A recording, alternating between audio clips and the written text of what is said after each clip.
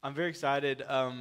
Nate and Katelyn are going to come talk to us. They run together the FCA chapter that we're hosting at our church, and it's just been awesome for me to build a relationship with both of them. I met Nate while I was having brunch like a year ago or something. Very randomly, he sat right next to me, and we just made a connection that's kind of grew into a partnership. So can we welcome Nate and Katelyn, and we're really excited you guys are here. Well, good morning. We're so excited to be with you this morning.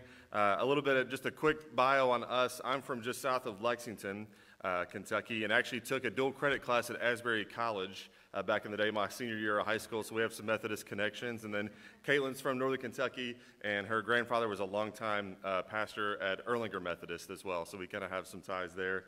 A big part of our story was we grew up in the church. We absolutely love sports, and that took us both to Morehead State University as athletes. I was a baseball player. She was a highly decorated volleyball player, and we actually met through this group called the Fellowship of Christian Athletes.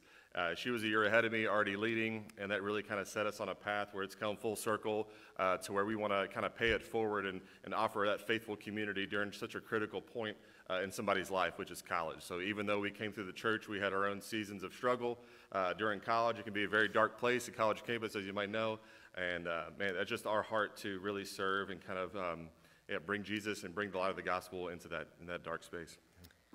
I'm going to go off script for just a second, which terrifies him. But he mentioned my grandfather, who's a long-term pastor in the Methodist Church, and my grandmother, who passed away just over a year ago. That was her favorite song, God Will Take Care of You.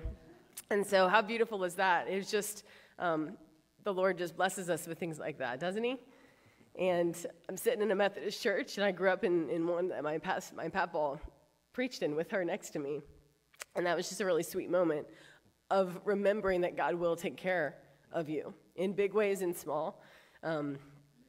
So as you may know, as you might not know, the house that you guys own in your community, we are now residing in as a ministry. So that's not where we're living personally, but that's where we're operating out of, and it has been such a blessing in a way that God has taken care of us. And so I just want to share a little bit about our vision for that with you. As a ministry, as he said, we're kind of running after all of northern Kentucky, but specifically this campus is where kind of I'm spending most of my time with NKU athletes.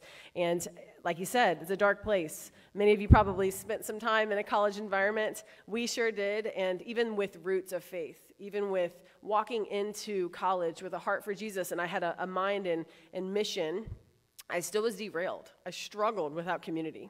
We're built for it. We need it. And we need people to not just pour into us, but we need people to empower us to go out and make more disciples, right? Not to just stay stagnant in our faith. And so it's our heart. Our aim is to engage the people of this campus, specifically the athletes and the coaches, to equip them with God's word, that they wouldn't just believe, but that they would act in that belief, and that then they'd be empowered to lead on this campus and then beyond, because the beauty of college is we're sending people out every 4 years. So they're going, and so we want to make sure they're going on purpose somewhere. We believe that sports are an incredible vehicle, but it can crash people's lives because it's a really bad idol. But it can be a really great vehicle of influence for the gospel. And so we want to use that for God's glory. And we're thankful for the way, Cameron, for the way you have partnered with us and given us just a space. We had our first big huddle. That's what we call things because we're athletes. So instead of a gathering, we huddle. We had our first big huddle on Monday night, and we had 50 athletes crammed in. I don't know if you guys have been in that house. You should come check it out. Yeah. Jeff, if you can do the new slide there, we can. Yeah, so that if any time we're there Monday through Friday, normally around 9 to 3, the doors are open. So seriously, if you guys want to come by, we got a little coffee shop. Come grab a coffee. We try to treat our athletes well and give them a space to study and to just build community. But on Monday nights, we have huddles, and we just worship with them.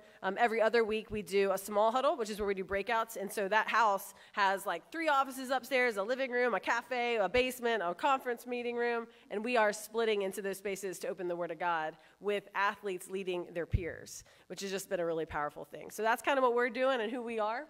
Yeah, and this past Monday, we had several of our students give testimonies through the semester and what God's been doing in their life, but we also recently had a college athlete retreat. It was a statewide retreat from all the colleges across the state, and we had one of the highest numbers of groups going. We were super excited about that, and God just really met a lot of people in that place. We had first-time decisions for Jesus. We had people coming back just more on fire to reach their teammates and to be equipped and take new steps of obedience and new steps of leadership. So we were just really encouraged, and just really ask for your prayers as they continue to journey along, and we try to keep making leaders that make leaders.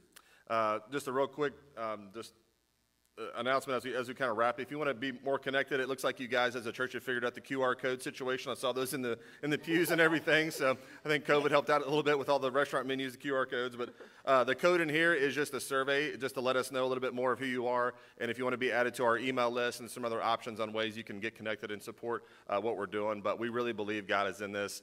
We don't think it was by accident that we just happened to meet each other over in a place that neither one of us really go to often, and really just felt like the Lord's been weaving our stories together. So grateful for your all support. And yeah, anytime you drive by the house, feel free to pray for us or stop in and get a tour. So thank you guys so much. Thank you.